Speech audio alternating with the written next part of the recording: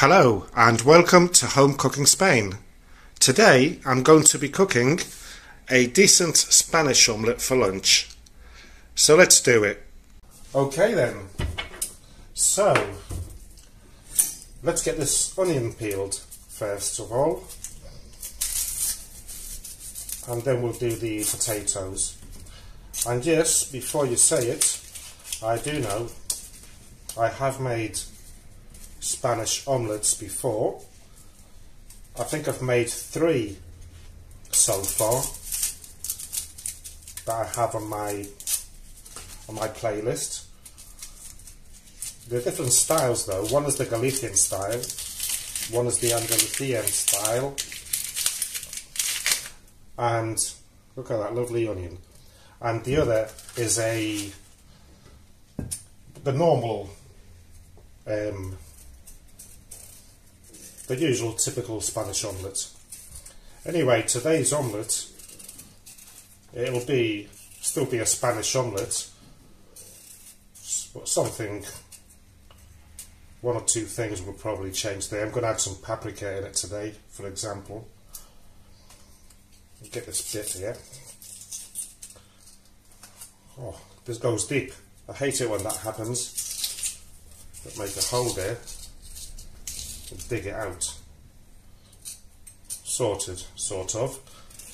Anyway, this is going to be a bigger one than the ones that I have on my channel already. I'm going to be using the Lodge pot. I think that's why I'm using more potatoes. I've got about 850 grams of potatoes here, and 6 instead of the usual 4 or 5. I did make an extra big one a while back, but I didn't record that, and that was about 2 kilos of potatoes, about 12 eggs, an onion or 2. Well, in total, when I had to flip the omelette over, between the food and the frying pan, it must have been about 5 kilos weight in total. That was a bloody nightmare, but it did turn out good. I did have leftover food for about 3 days for the evening, which is nice.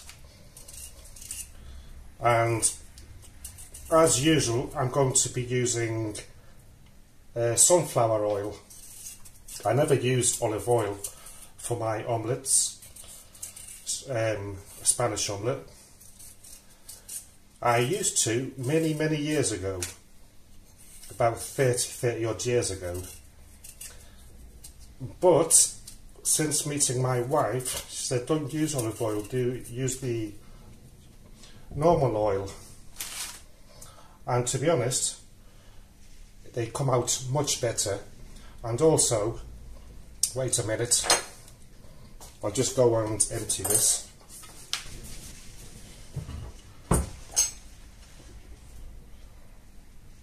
Where was I?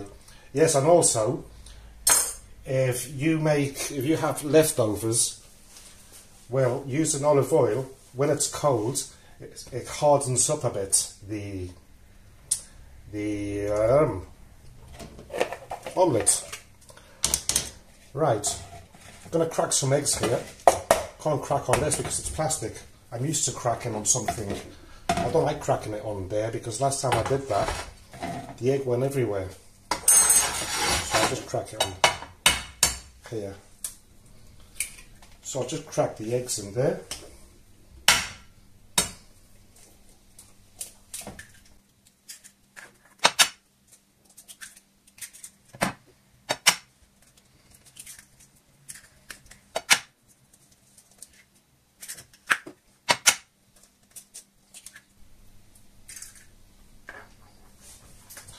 Okay, on to the next step. Let's move this a bit. Okay then, so let's start off by cutting this onion up.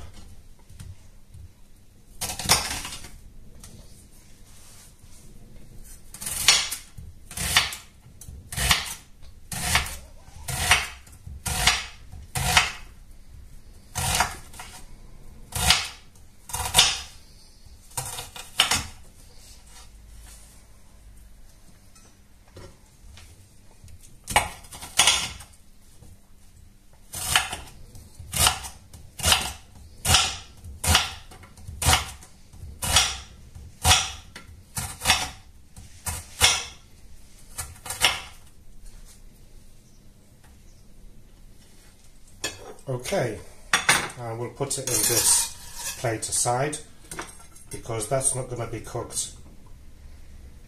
It's not going to be added to the frying pan at the same time as the potatoes. They're going to be added halfway, roughly. So I'll put that to one side. Just give this a clean.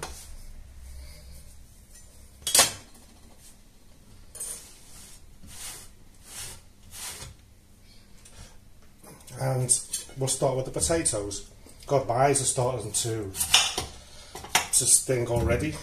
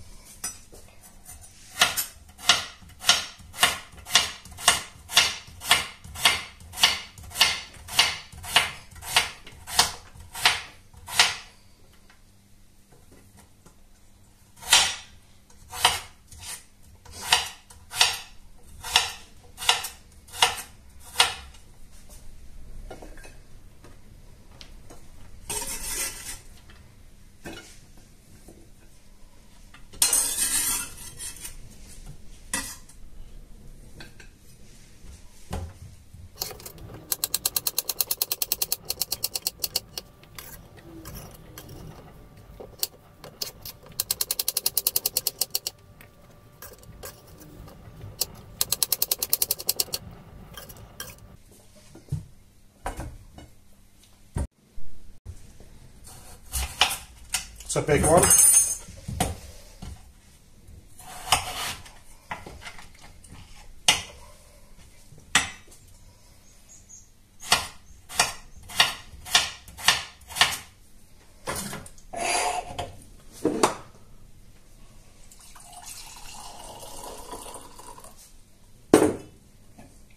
Cheers.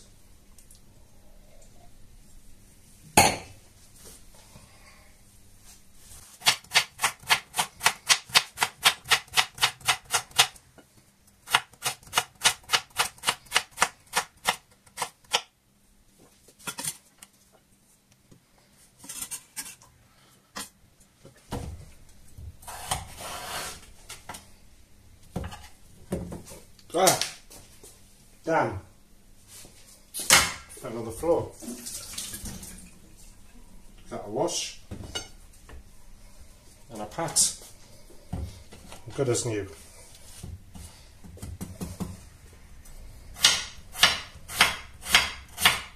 Not going to throw it away, am I, because it fell on the floor? Not that fussy.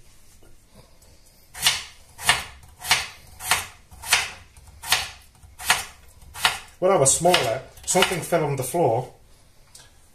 My grandmother, she used to pick it up, give it a clean, and give it a kiss, and chuck it in the pot.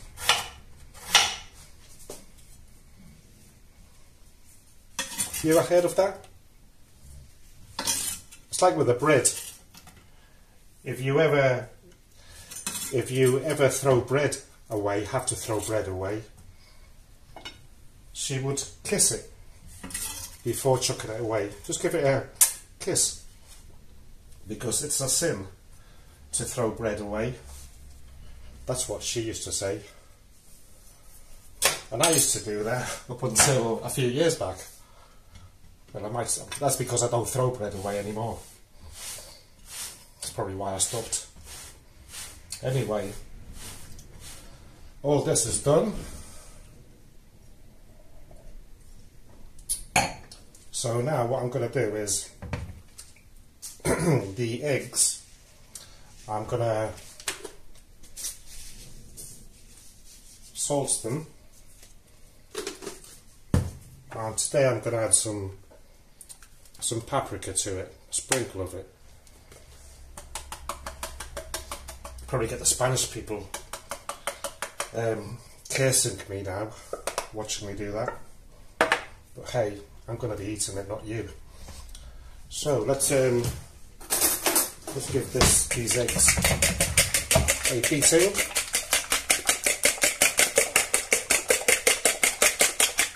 You know what, to make it even more interesting,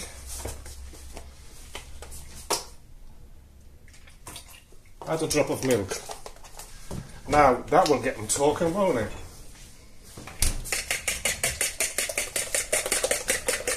Probably get some stick in my short videos, but at the end of the day I'll just do that to wind them up. Can't help it. Right, so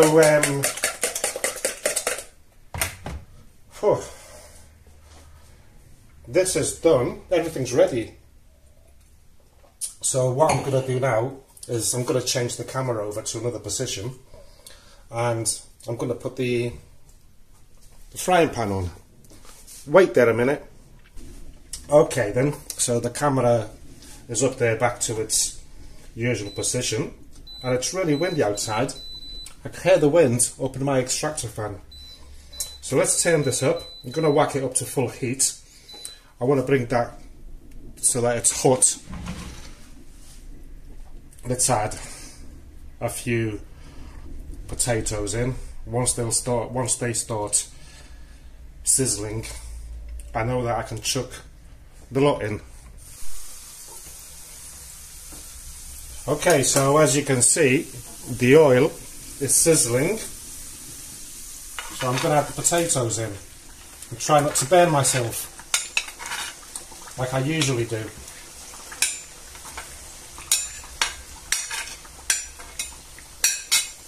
Spot on.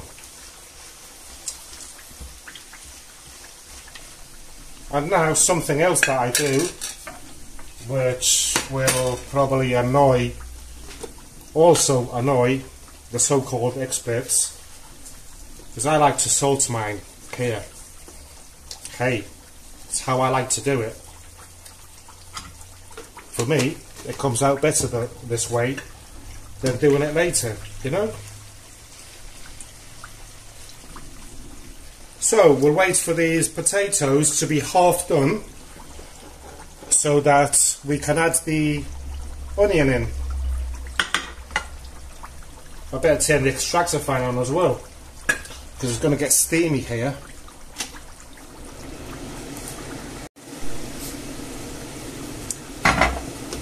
Right, let's give this a move over. And I reckon it's time to add the onion there as well.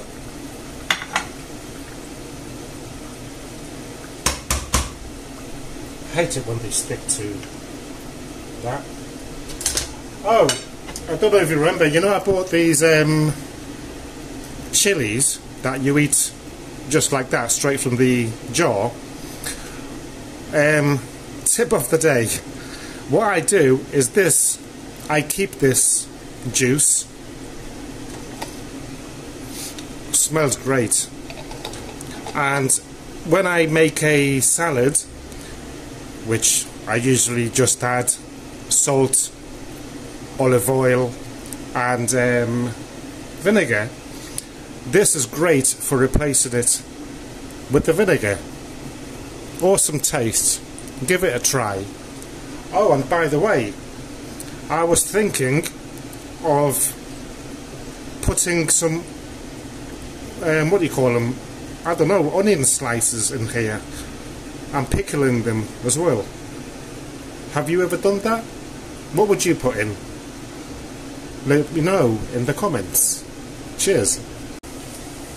Okay then, so this looks like it's done.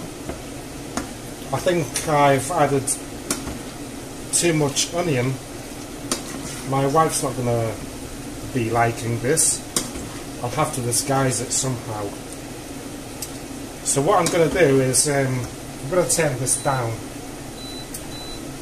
right down to number 5, and I'm going to take everything out and put it on this. I use this so that the oil will drop onto that frying pan, and when I've finished fishing everything out, the oil from that frying pan will go back in here.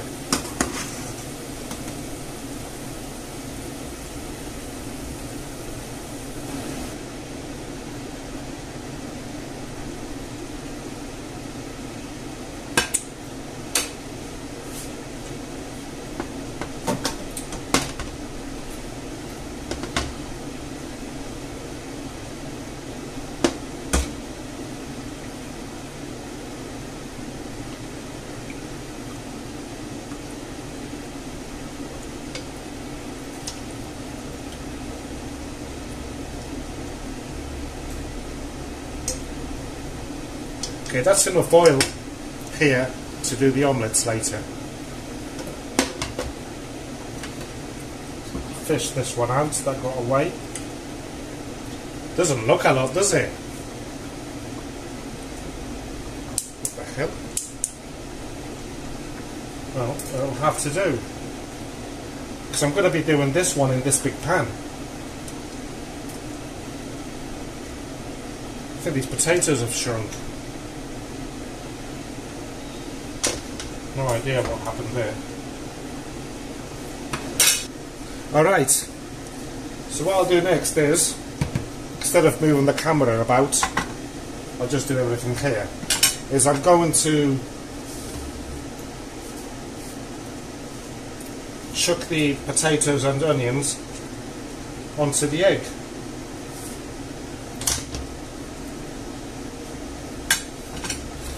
And so there's, guys, the onion, I'll mash it up, which will be like a, you've probably seen me do this before, a Andalusian style Spanish omelette where they mash the potatoes up. I was planning on just mixing it about and you know, just adding it like that, but as the onion, I think I miscalculated too much onion. Not for me, but my wife, she doesn't like it. And don't forget, you know, a happy wife is a happy life. So I'm going to mash this all up as best as I can. You know what? Sub this fork. I'm going to get one of these out. Where is it? Potato masher. That's better.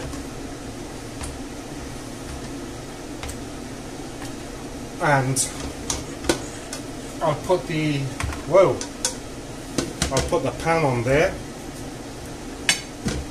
which has got the rest of the oil. Not a lot, but enough. Let me clean this up first. Oh.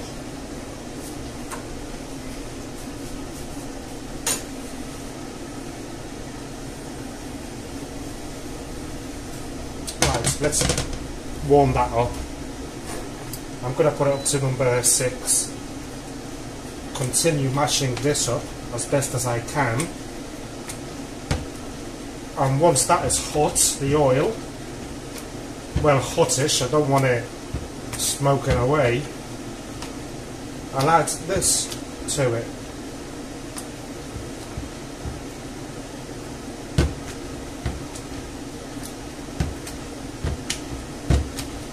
I think that should do it. Can't see any evidence of big onion bits, so I'll be alright today, I'll be safe tonight.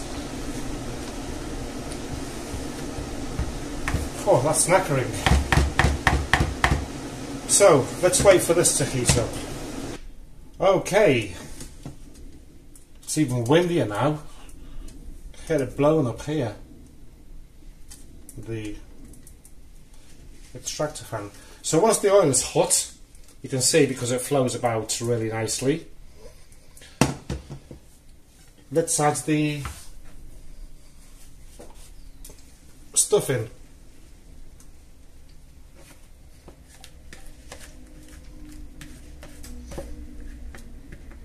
These are cool, these rubber things. They leave the bowl so clean. I wish I had bought one of these back years ago.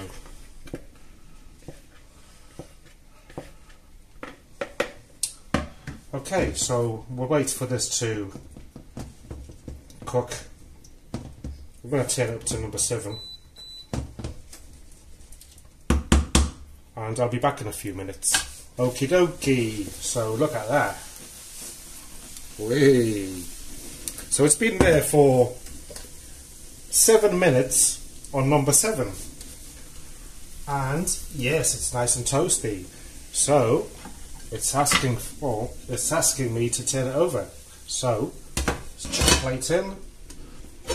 Hope I don't get burnt. And flip it over. Way, look at that. Beauty. And we'll chuck it back in there. These are good for this.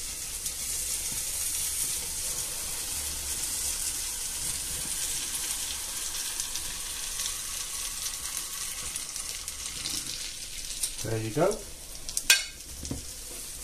And we'll leave it on there for about 5 minutes. Should be enough.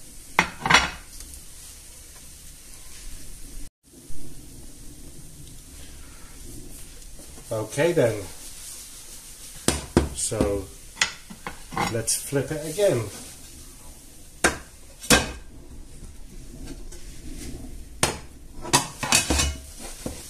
So basically you can, you know, if you want the egg runny inside,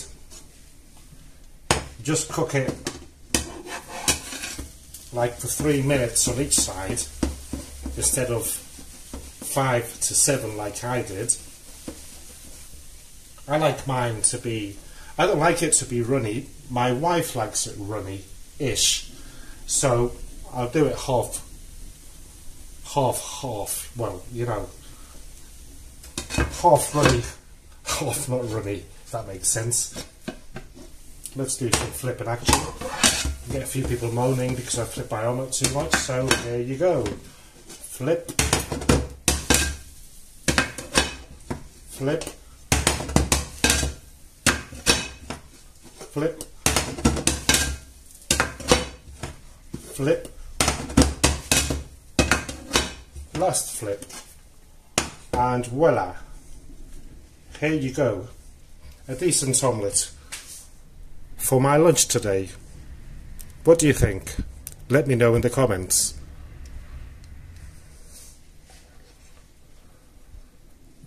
Lovely.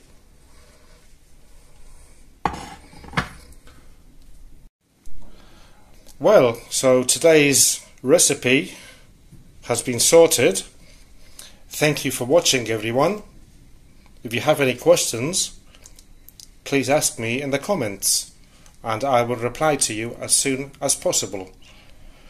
Thanks for watching again, and goodbye.